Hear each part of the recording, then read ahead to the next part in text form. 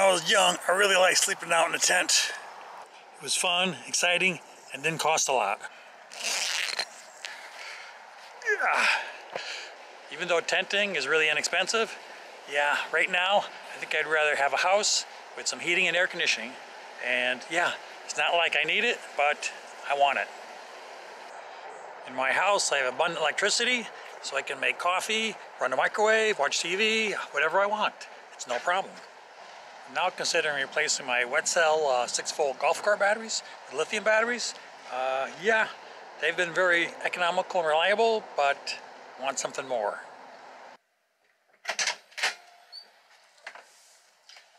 Everybody's different, has different needs, and there's actually no bad battery types, so let me review my choices here. My original dual-use batteries didn't last very long, maybe a year and a half.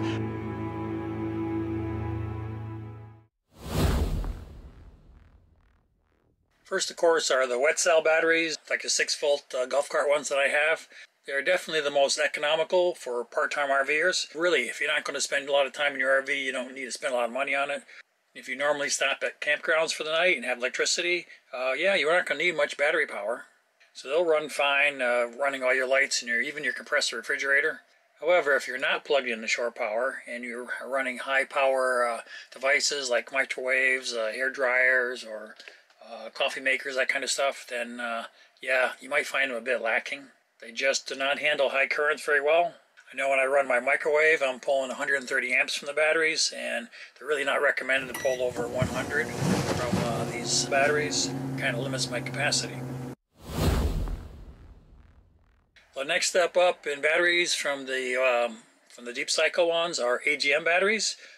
Yeah, those are lead acid batteries also, but they're a little better, and you don't have to put water in them. They're maintenance free, so it has some conveniences like that.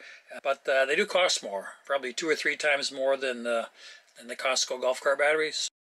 They also tend to last longer, and they can have a little more capacity, depending on which one you get. And that brings us to the superstars of RV batteries, and that is the lithium batteries. Yes, they have many advantages. They're better in almost all ways to the other lead acid batteries. They store a lot more energy in them. You can discharge them down to 0 without damaging them. They're much lighter than lead acid batteries. They're going to charge faster. They work great in high power applications like using the microwave and making your coffee and running your refrigerator. They're also going to last a very long time, probably as long as your RV does. So yeah, at least 10 years, probably more.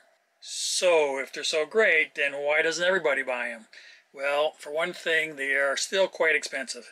I've been waiting for these Battleborn batteries to come down in price. They were like $1,000 a piece, and you need 2, so that's $2,000. And they've come down in price to, I don't know, maybe a couple $100 less than that. However, that's not the whole cost. You also have to change the charging systems. All your ways of charging the batteries have to change, whether it's solar, from your alternator, from the shore power, yeah, and you can't even use your trickle charger. So probably the main disadvantage for lithium is the cost. Yeah, it may cost you $1,800 for a couple of Battleborn batteries, but that's just the beginning.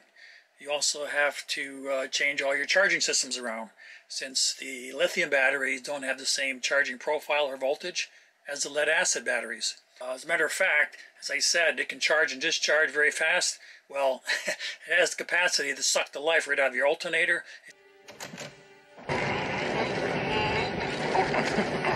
I've just sucked 1 year of your life away. I might one day go as high as 5, but I really don't know what that would do to you.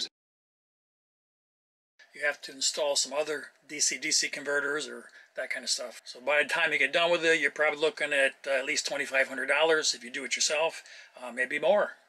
Of course, you could always buy the cheap Chinese batteries, but yeah. I would not buy this battery, personally. This is not something I would want to have in my possession. The only other minor disadvantage is you can't charge your lithium batteries when it's below freezing, but that's not really a big deal. Most of the systems built into the batteries will prevent you from doing that and damaging them anyway. So I've been getting by with the golf cart batteries for many, many years, but Yeah, I just want to step up and get a little more convenience. The lithium-ion batteries are going to give me a lot more capacity, so I won't have to worry about the voltage in the morning, because in the mornings when we want to make the coffee and run the microwave, and yeah, the batteries just don't hold up very well in that high current draw. So I decided on the server rack battery for a couple of reasons. One is it's pretty inexpensive. It's cheaper than the Battleborn per watt hour or amp hour. But also thinking ahead, I'd really like to get rid of the diesel generator someday, and a couple of these server racks would probably fit in there just great and provide plenty of power for everything, including the air conditioning. So anyway, I'm going to get one to start off and just test it out and see how it works. So that battery pack is coming from Texas, so it should be in pretty soon, and I'll make another video on how it works. But this is going to be a testing phase, so I'm going to test it to see how they work versus the golf cart batteries. So until then, see you on the road.